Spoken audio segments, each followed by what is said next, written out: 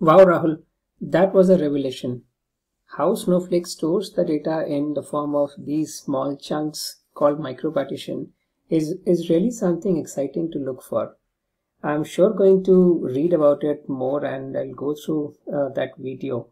And I'm really excited about learning this new idea about storage. Uh, However, I have some doubts. Suppose, how do I think in terms of, say, my data? So if I have I have a set of 5,000 odd orders data set, and I wanted to follow the same ideas of micro partitioning, and I actually wanted to understand how my data from logical view is getting converted to physical views. Let me just show my screen, and if you can guide me through that exercise, that would be great. Definitely, Vinay. Do go ahead and share your screen. Let me see how I can help you. All right, Rahul. Let's look at this sheet.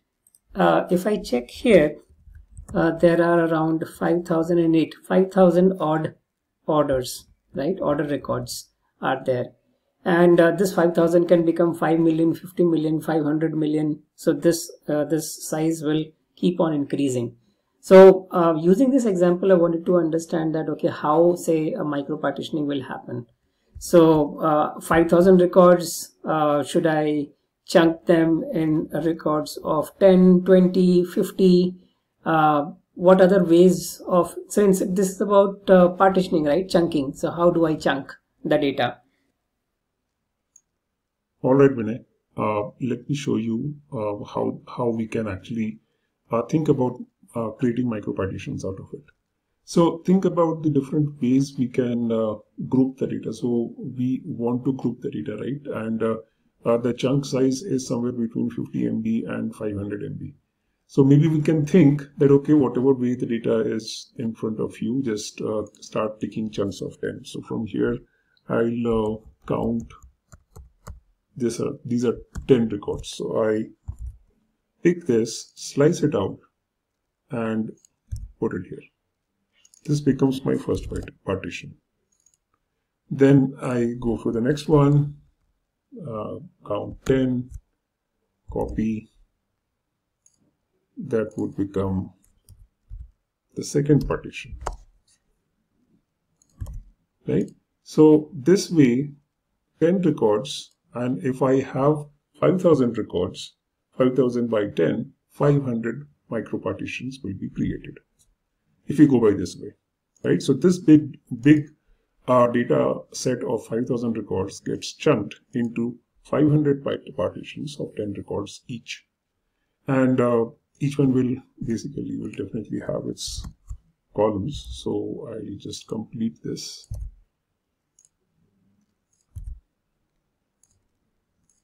Right, and we come here.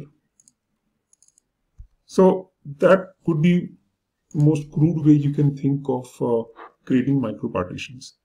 But the idea of micro partition is the goal is very clear. As we know, when search is happening, it should hit the minimum number of micro partitions to return the result.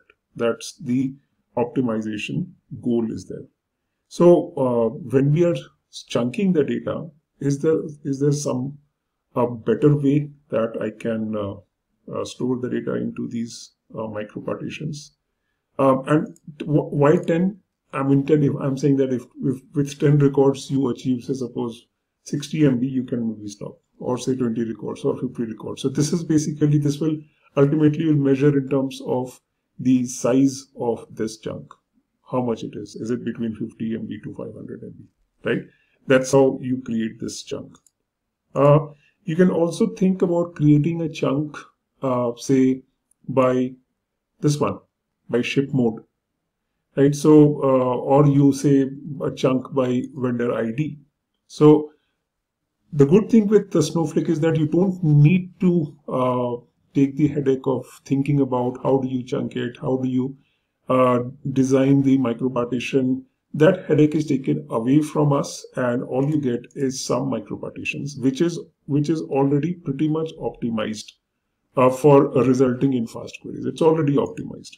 So one way of thinking could be that I'm thinking in terms of I'm partitioning my data in terms of date. So you can actually filter this, and you can check that, okay, 2000 starting from 2016 October, almost these dates data was there. Then in 2017 January, almost all dates data was there. So if I say when I'm partitioning, if I partition the data for a given date, right? So, and we also know that the size of that partition will be this much only. So it could be possible that for a given date, the data is available across multiple chunks, right? Or multiple micro partitions. So for example, if I extract the order purchase date from here, so let me insert two columns, and let me text to date, next one, and I put this as G1.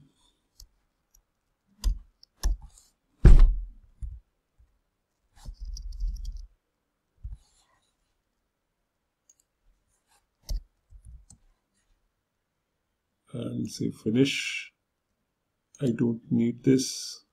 And you see I'm deriving a new column from here. So this one, I just need to change the format.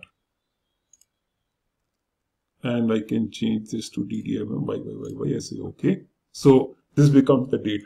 And then if I say sort this from oldest to newest, and then if I start storing, say, the 10 records. So from here we will start 10 records like this. And now we see that you have a bit more order in the data. And this way, searching for the data would be faster, is what is the promise from Snowflake, right? That if you not just, first of all, you micro-partition the data, and say when you're doing micro-partitioning, there must be some way that partitioning would be happening. So I'm just thinking about what if I could partition the data after sorting all the data by dates, and it is fair to do that because this is time series. Like this is the first time any order purchase happened in the business. This is the second time it happened, right? And all these are the timestamps. So based on that, if I say, okay, for on a daily basis, if I create one partition per day, then and I know that the standard size of the partition would be, say, suppose 10 records. So in some cases, if I pick up these, let's pick up 10 records from here, and sorry, let's again pick up 10 records. And now think about your partition. Again, let's pick up the headers. This is the new way of partitioning, right? So now, if you think about it, if I have to, suppose the question is to where is this new column got created here, right? So I'll pick up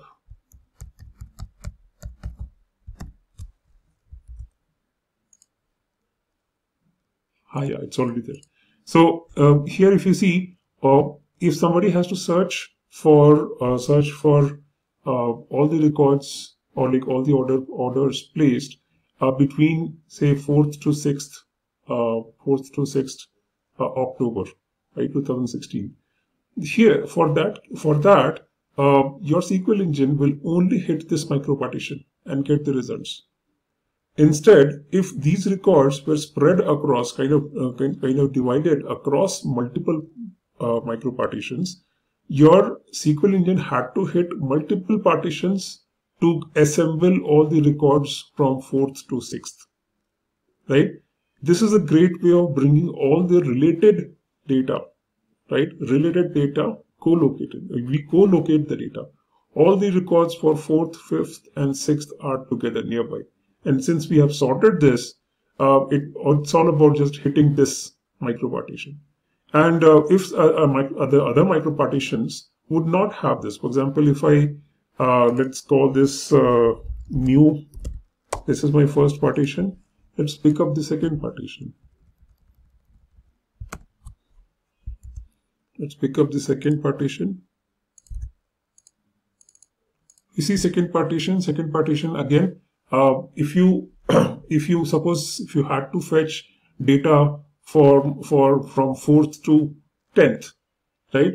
Then you would be cutting down across two partitions. The previous partition P1, which is starting from 4th here, 5th, 6th, 7th, and in this partition 7th, 8th, 9th, 10th, right?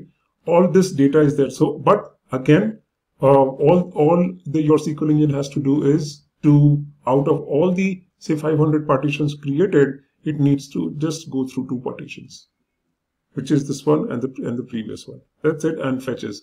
So query performance gets optimized if I bring in sorting, the idea of sorting on a given column. So when we think, say, micro-partitioning, it is chunking. But when we talk about sorting, that is where we talk about cluster keys. And here, if you see, what do you mean by clustering? Means bringing related data together. So think about when you are going into this one, this action which we did, this action was clustering. So I'm bringing the cluster where I'm clustering data by dates, right? So all 4th October is together, 5th October is together, 6th October is together. And sometimes you will see there are a lot more transactions happening in a given day, right? If you see this one first, these many transactions happened, and many places you will see a lot of transactions happening on a given day. So you see that this order purchase date, when you're sorting by this, you can now create a chunk of say 10 or 20 or whichever is your chunk size you can create. And this way, when you create this, what you call it as the cluster key, this cluster key will ensure that less number of micro partitions are hit to fetch your results.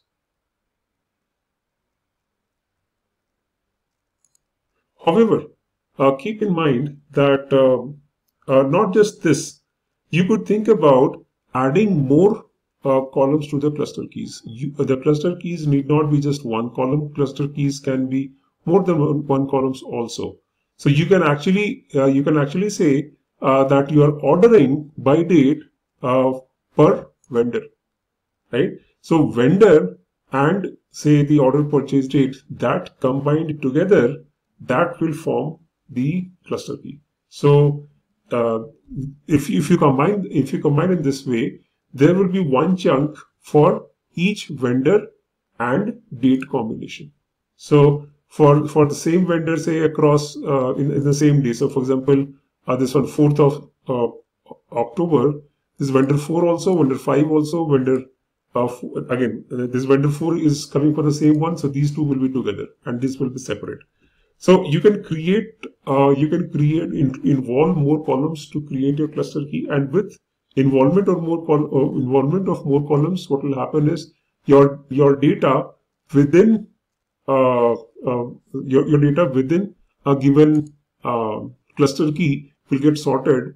So basically, what will happen here is, since I'm considering vendor and order purchase date both, so I will go ahead and do a custom sort, and I'll say first sort by vendor, and then within each vendor, order purchase date, oldest to newest, like this. So now you see with each vendor, so it is first partitioning by vendor, and within vendor by dates. So again, it would be important to know that if you see here, this partition, this just has one record. This partition just has one record. It also needs to be looked like that. What is the optimum size it is coming up? Are there a lot of partitions with just one record or two records? Right. That is important to see that your partitions are equally populated. All right, Vinay. So that's about how Snowflake stores data, and two important ideas to keep. To summarize, 1. Micro-partitions. These are small-sized chunks in which data gets divided and gets stored. This is something which automatically is taken care of by Snowflake to ensure optimized search, faster queries. However, you can also, on top of the micro-partitions, design what you call as cluster keys, which means that those keys ensure that your data is co-located, right? And you can define cluster keys on, say, date or the combination of date and vendor ID. Basically, you want to combine the data in such a way that you are able to create these chunks of data, and within that, your the data is sorted also based on some columns, single or more than one columns combined, call as a cluster key, right? So we will discover more because these are ideas, but once we go ahead and implement that, then only we'll actually be playing around with them, and we would actually would like to see by measuring time that the query really improves. So rather than simply assuming things, we will actually go ahead and we'll start with a lot of hands-on now. So we will, as you were saying, that this is a data warehouse, but it should now start creating some data warehouse. So we are going to actually start designing a star schema, and we will write ETL to pull data from our transactional database to this data warehouse. And then once the data warehouse is created, then we will start writing queries. And there we will again revisit this idea about cluster keys, and we'll see that if I play around with the cluster keys, how do I achieve optimization and performance, what Snowflake promises, right? So we will experiment with that and play around with it. So let's quickly get into it, and let's get back to the portal. We are going to write a lot of SQL now, so let's get ready for that. Wow, Rahul. Can't wait. Let's get started. I really would like to brush up a lot on my SQL. So let's begin.